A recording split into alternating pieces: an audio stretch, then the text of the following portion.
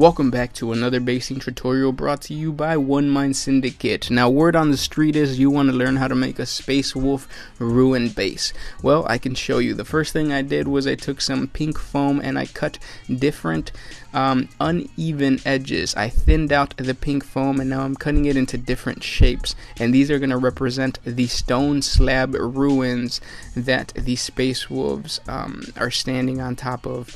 And the important thing to note with these slabs is to make sure to cut them at uneven lengths. So some edges should be more thicker than others, just to add a really cool look to them. And then I added glue all around the edges of the stone slabs because I'm going to sprinkle some sand on there, and that's going to represent the dirt.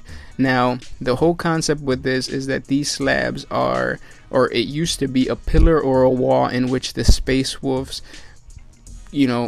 created awesome hieroglyphics on, and that's what you see me doing right there. I am drawing on some SpaceWolf hieroglyphics.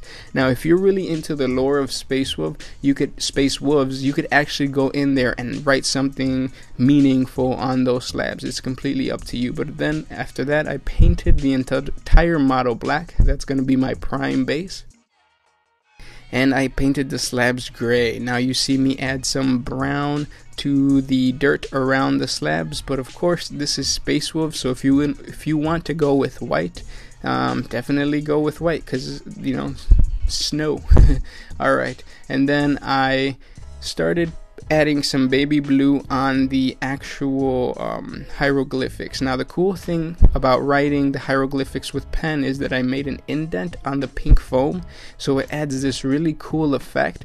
It almost seems like the words were actually carved onto the stone. And then I dry brushed the entire thing with a white, but then I realized that the hieroglyphics don't stand out as much as I want them to, so I decided to take a dark blue and I went over every single one of the hieroglyphics, because after I'm done adding the blue, I'm going to go over the center with that baby blue that I originally had, and I'm going to try to be as neat as possible and make sure to get the center of each hieroglyphic. That way it really pops. And of course, spend as much time as you want with this.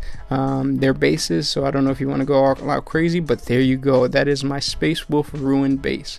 I hope you guys enjoyed this tutorial. If you guys want to check out more basing tutorials, be sure to check our page because we have a lot more on there. And if you could do me a huge favor, just share this on your social media with your friends that play Warhammer 40k so that they can see the awesomeness that One Mind Syndicate is providing. And if you like One Mind Syndicate, hit that like button. Thank you guys so much for watching. This was Gersh1 with One Mind Syndicate signing out.